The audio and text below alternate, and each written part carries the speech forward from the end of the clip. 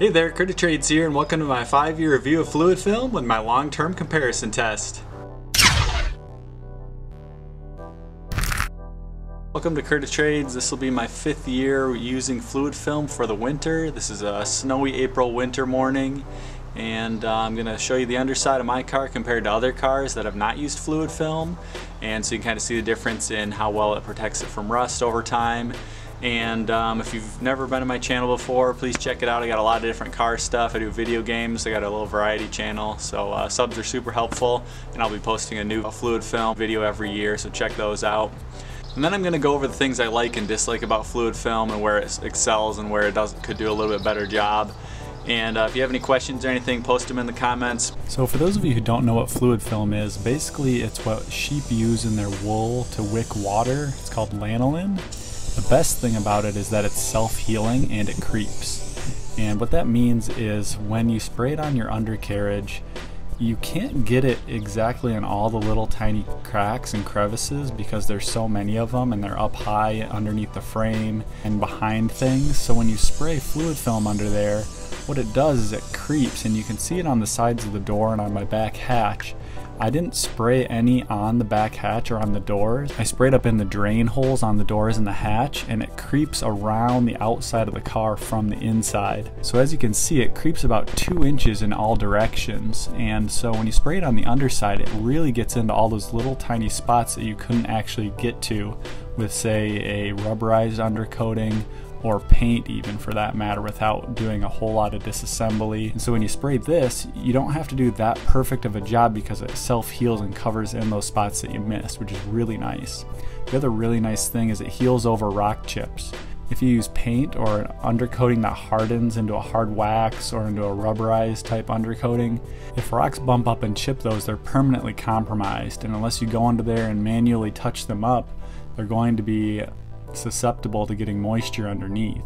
And fluid film, what we'll do is if a rock hits it and takes some off, or dirt or gravel, what'll happen is it'll creep back and cover those spots up again, and so it's self-healing, which is really awesome. Some of the other things that are nice about it are that it's much better for the environment than, say, if you use something like transmission oil. I hear a lot of people using that, or old motor oil. The other nice thing is you can buy it in cans that have spray nozzles, so you don't have to have any other equipment. You can just lift your car up, crawl under there, and spray around. It's relatively low cost. It's about $10 a can. I buy them in a 6-pack usually. The only negatives are it smells a little bit. I don't mind the smell too much. It reminds me of like an old adhesive type smell, like an old camper. Typically the smell goes away within a week or so. It's a little messy when it drips. This is what it looks like right after I sprayed. This is what it looks like in the spring. This is about 5 or 6 months after I sprayed fluid film. This is actually the first time it's actually stayed on here in the spring. Usually it's all completely gone after winter.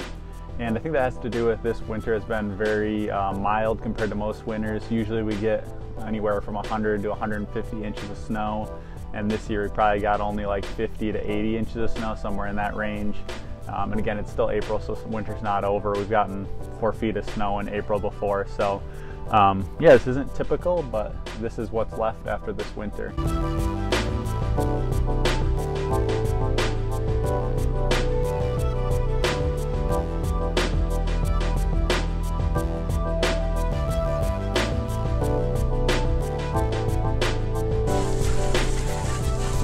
So if you notice here when I'm spraying this with the hose, it just doesn't want to come off at all. It's on there pretty good. If you use a power washer, you can get it, but again, you have to be pretty close with a power washer.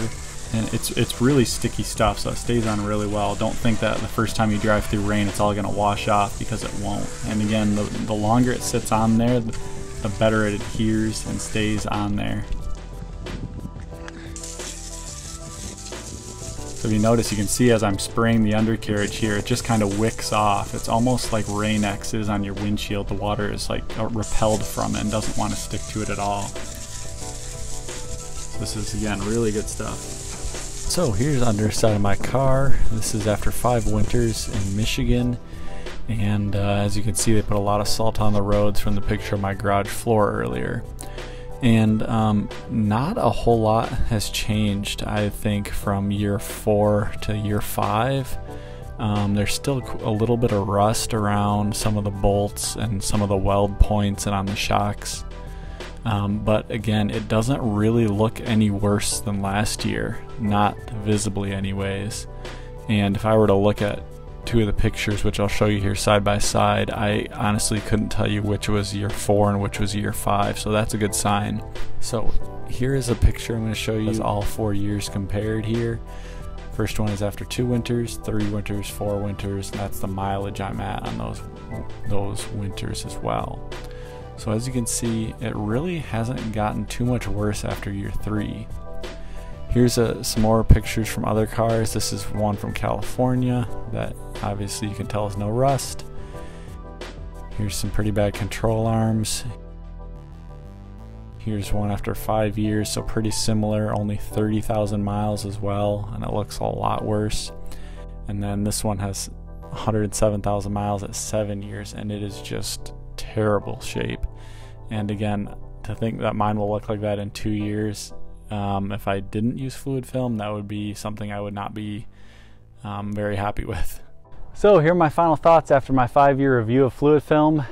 This year was a little different. I drove quite a bit less in the winter. I got a job that's a lot closer than my previous one.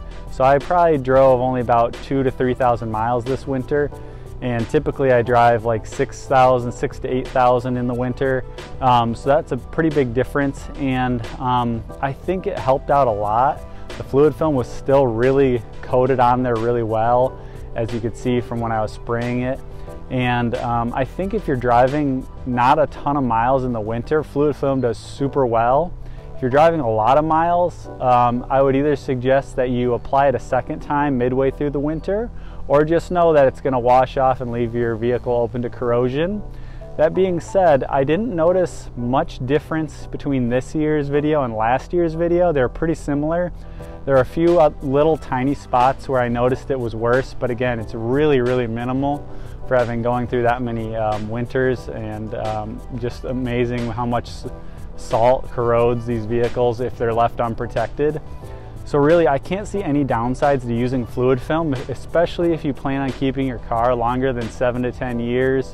Again, you're going to run into issues more with major mechanical problems. Like say, if you get to 200, 300,000 miles, you're going to run into transmission and engine problems more than you are going to have to worry about your car rotting out, especially if you use fluid film. So I highly recommend it if you plan on keeping your car a while. Please subscribe because it's super helpful, and I'll be posting another video next year. I also got a lot of car content on my channel too, so check that out. And as always, thanks for watching.